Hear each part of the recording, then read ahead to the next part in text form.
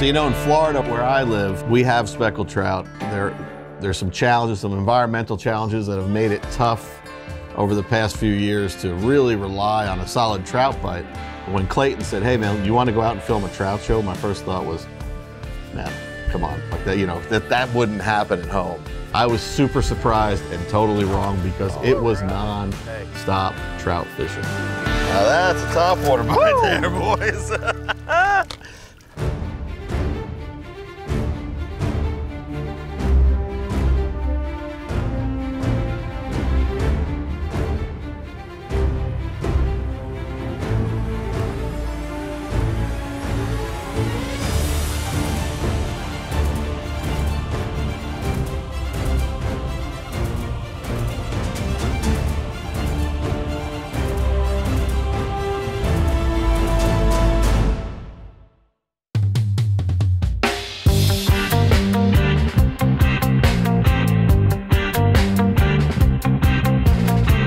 Hey, here's the thing, it's a really exciting day. I just arrived in Port Lavaca, Texas, and when you see one of these, you know something good's about to come out of it. We're here at Mowdy Boats.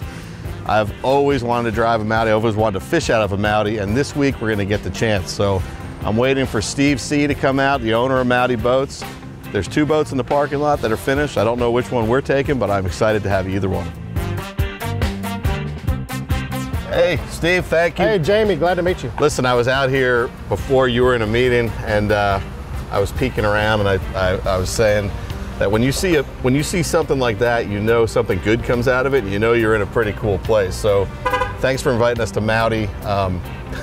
I've been looking at your boats from afar for a number of years. Well, thank you. Down here in South Texas, I always wanted to fish on one and drive one, and the fact that you're giving us this opportunity this week to take a boat, brand new boat, out of the mold, you know, that you kind of customized for us, and the fact that we're going to take that to the land cut and then be able to use it in Port O'Connor, I'm super excited. Well, from captain to captain, you know, we put a lot of trust in those that come in here and take a Mowdy out and run it. Yeah. So these boats are highly regarded here on the Texas coast. So, you know, one of the things with Texas boats, me being from Florida, when I think of a flats boat or a skinny water boat, shall I say, I think of a 16, 17 foot, you know, 2-3 people maybe. Explain what a Texas boat is. Explain how a 26-foot boat can access the same waters that a 16-foot flats boat. Well, it has to do with the hull design, the geometry of the hull. We're a true cat hull, but the boat, because of the tunnel and the cat, it rides up in the water in real skinny water. So like I said, we can run in 6 inches of water on plane, don't stop. Right. And we can take that same boat and hull, and we can run it at 40 miles offshore snapper fishing. It's amazing. So it handles rough water, it handles skinny water. Our boat is one of the most versatile boats here on the Texas coast. And you're in a 26-foot boat with all the amenities of a big center console. All the amenities of a big center console, but fish is skinny, lots of room to put gear, fishermen. If you're a guide and you're on a charter, you know, it's typical down here that you're gonna run 4 people and a guide on a boat, and that boat is large enough to handle that capacity of people. Or if you're a 2-man team in a tournament and you want to get back in some really great redfish water, right, we can run that boat skinny and get there and get out. Awesome. All right, it's like Christmas morning. I see these 2 beautiful boats here, and I'm thinking, which one? Well, this boat is a customer's new boat that we just finished rigging. The customer will pick that up on Friday. So that's it. So this boat, All right. we just built that as a dealer or demo boat. Yep. Both that we are going to use to take potential boat buyers out on their first test run. And we actually built this boat with enough accessories on it to be appealing to almost any buyer. I don't even know what to do with this much space. This boat, 25-foot non-Mowdy, C25, which is our flagship boat. We matched it with a Suzuki 300, Minn Kota Raptor shallow water anchors, Minn Kota trolling motor. Beautiful. Angle coolers. We put the custom hatches on the boat, custom kick-toe console cover, and our 25 by 36 insulated box with seat. That can be used either for as a live well, dry box, or cooler box. That's a beautiful and this boat. is our 35-gallon recirculating live well for live bait, or to keep your catch alive. Man, I'm excited. Like I said to you before, I don't even know what to do with all this room. I mean, I'm used to operating in, you know, I could probably put the boats that we've used in the past inside this, so it's going to be a super exciting day. We have a 2-hour ride from Corpus down to the land cut. Excellent. We're going to be more than comfortable and be able to put all our supplies in here. So I love fishing the land cut, but one thing I'll tell you about this boat, feel the boat. The boat will run in any kind of water conditions, but you control the boat. It's a very safe, very seaworthy boat that'll get you in places that'll surprise you how big it is. Well, I look forward to reporting back to you in a couple days. Look forward to it. Thanks, Jamie.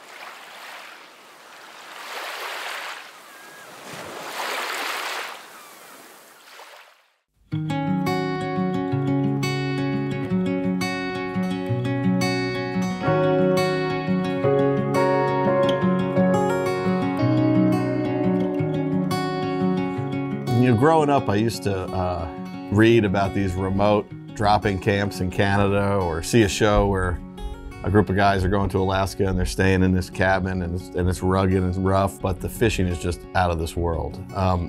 This was that show for me. I was able to, I got invited to come down to the Land Cut, Texas. I didn't really know a lot about it.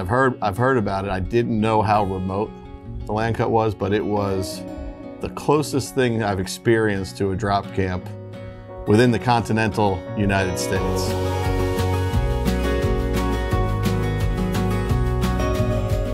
And right away when we arrived, I knew this was going to be a special trip.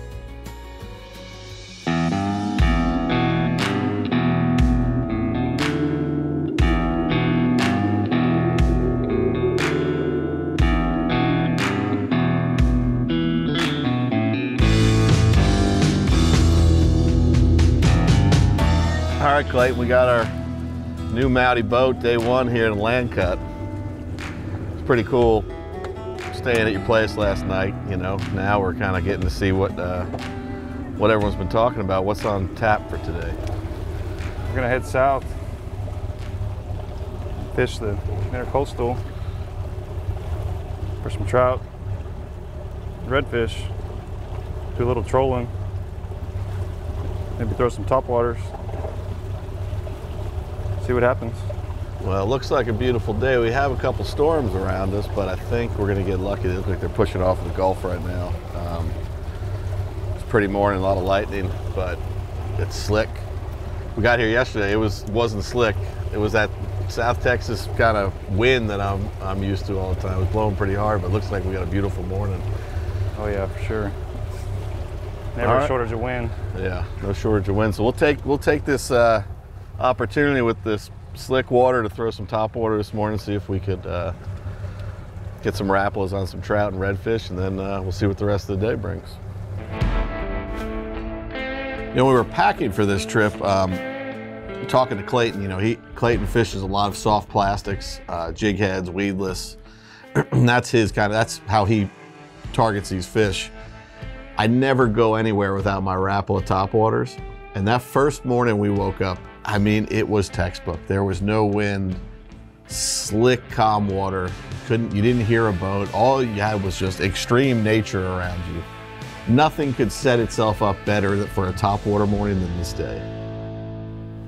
You know, you get these times of day where it's just like perfect, it's slick. Sun's coming up behind you, and you just hear that little trout pop, pop. So it's not the South Texas giant we're looking for, but it's a fun way to start.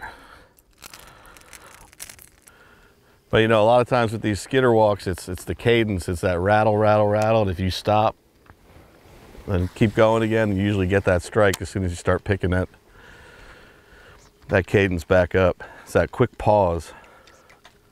Oh! Just like that. Textbook. That's fun. Yeah. Fish on. That's a good one. There you go. Good trout? Yeah, good one.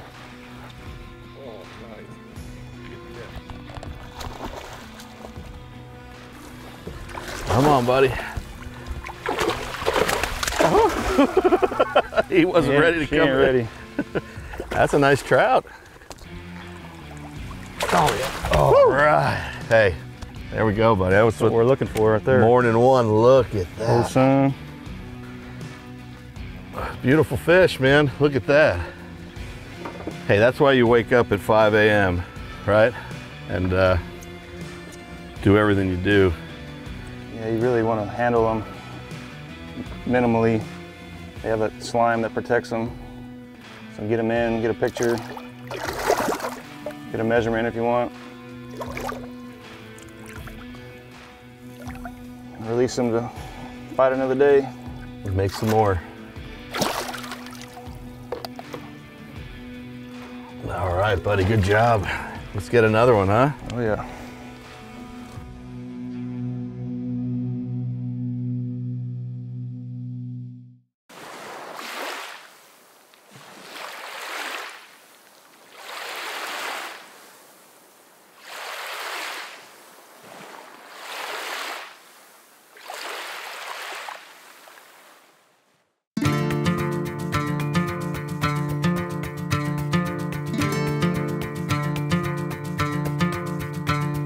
Hey guys, I'm Clayton Laskowski from Floresville, Texas, and this is Land Cut, and I've grew up fishing here since I was knee-high to a grasshopper, and I wanted to take these guys down here to show them what it's all about, how good the fishing is. So the Land Cut is an isolated location, isolated from city life, meaning that you need to be prepared to come down here, have all your stuff ready to go, generator, lights, you know, ice chest, bait, tackle. You can't go to the gas station across the street or grocery store across the street. You bring it or you don't have it. The Land Cut is basically what its name is. It's a narrow cut through the land that attaches two bodies of water for navigation purposes. But what it does is set itself up for amazing fishing. You literally have this straight cut, shallow water, grass line, deep water, and it goes from 15 feet to 0 feet very quickly. I don't think I've ever seen a place where you can set your Minn Kota trolling motor to go straight and you have 20 miles of fishable water. There's no area in that ditch that you can't catch a fish. The other thing is, next time someone tells you, hey, go fish that ditch, you may think they're joking. Go fish the ditch.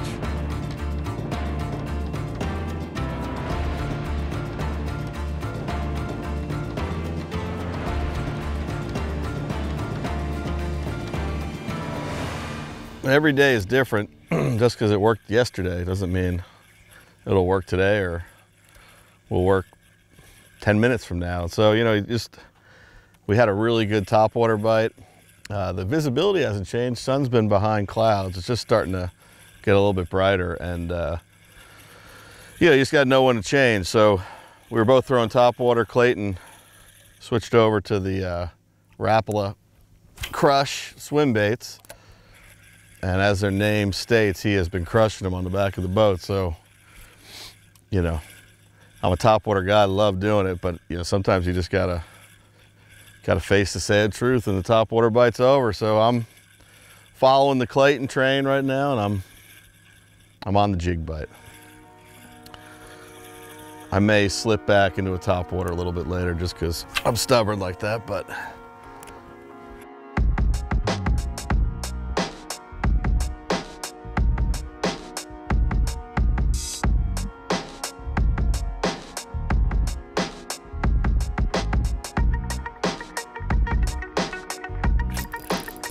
There we go.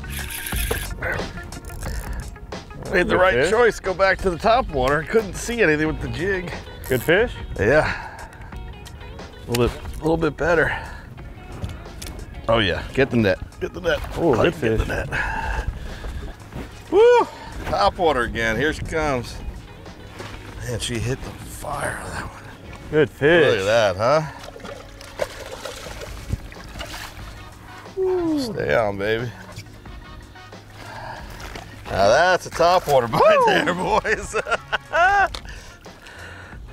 Just when I said it was getting too late for top water, you know, we couldn't see on the jig bite. And this old girl came on. Beautiful fish. As Clayton said before, you know, you want to try not to handle them too much. Keep them in the water if you can. And we'll get that bait out of the mouth.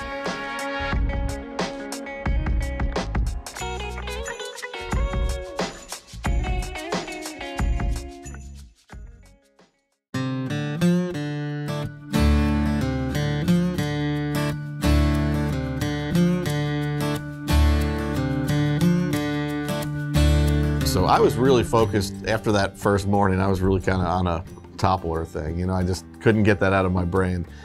But we were fortunate enough to be able to bring down a few new lures with us. One is an eel bait that we're working with another company to kind of help develop and take through the steps. And then the other one which worked fantastically, was Rapala's Crush City, a brand new freshwater bait that we were able to get a couple packs of. Now, these baits were specifically designed with bass in mind, but when I saw them this year at ICAST, I knew that it would just crush the redfish and trout. So they were kind enough to send us some baits, and these were the first time they were tried in saltwater. Yeah. Hey. All right. Oh, the elusive redfish. With the old Crush City.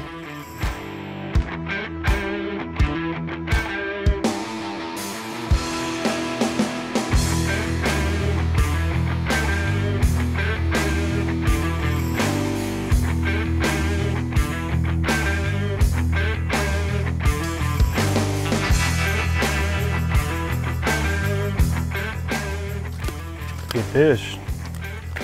Out here in deeper water.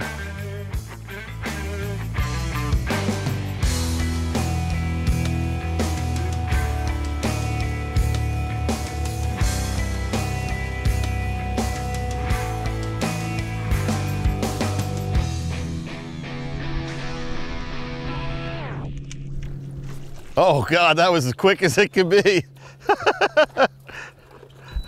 Oh, that's a big one. That was as quick as it could be.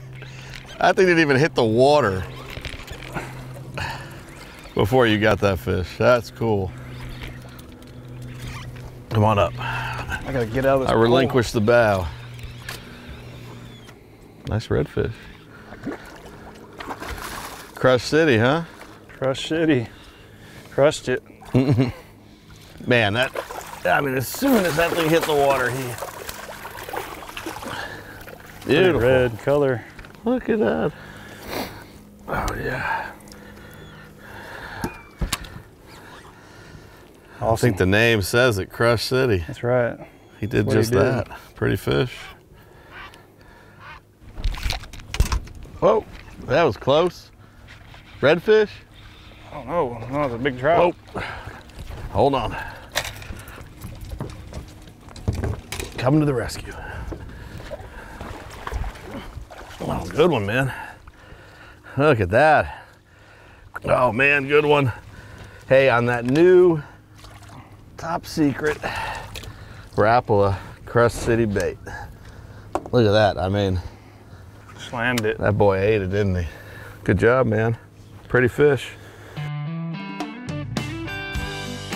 You know, the special places that you go to, they take preparation and they take planning, and that's for a reason, because if you were able to drive down the interstate and get to the land cut, it wouldn't be the land cut. So the whole experience, the anticipation, the arrival and the exit, you know, they exceeded anything I could have thought, and it'll go in the memory bank as one of the most memorable fishing trips I've had.